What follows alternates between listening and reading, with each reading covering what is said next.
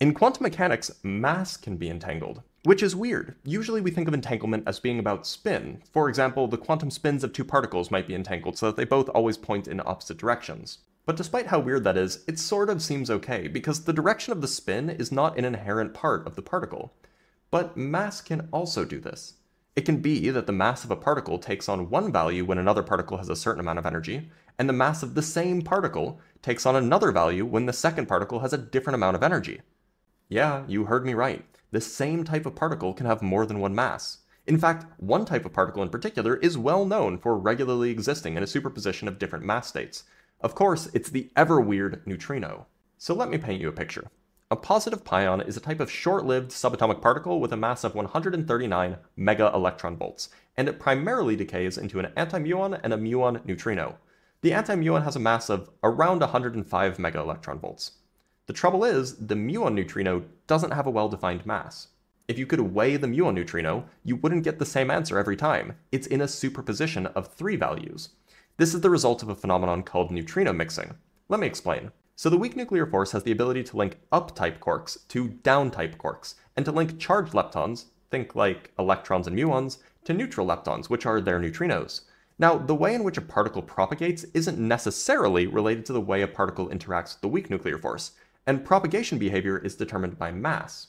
So there's two types, or eigenmodes, for neutrinos. There's the type of neutrinos that propagate in a fixed way, and there's the type of neutrinos that interact with the weak force in a fixed way.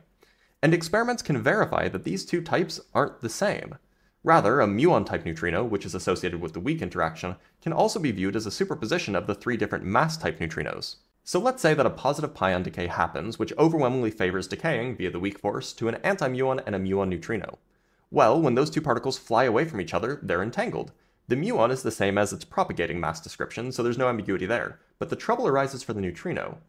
See, the energy of the decay is fixed. There's a set amount of mass that the pion can convert to energy.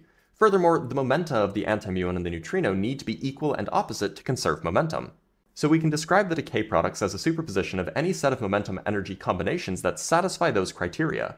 And there are 3 possible options corresponding to the 3 mass values that neutrinos can take. So that means that the muon's momentum is entangled with the mass state of the neutrino. So, if you measure the muon's momentum and it's high, then, if you could, you would measure the largest mass state of the neutrino. If the momentum is low, then you would measure the low mass state of the neutrino.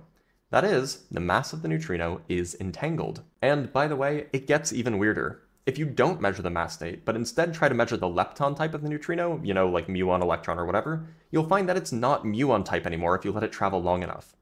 So yeah, neutrinos are really weird.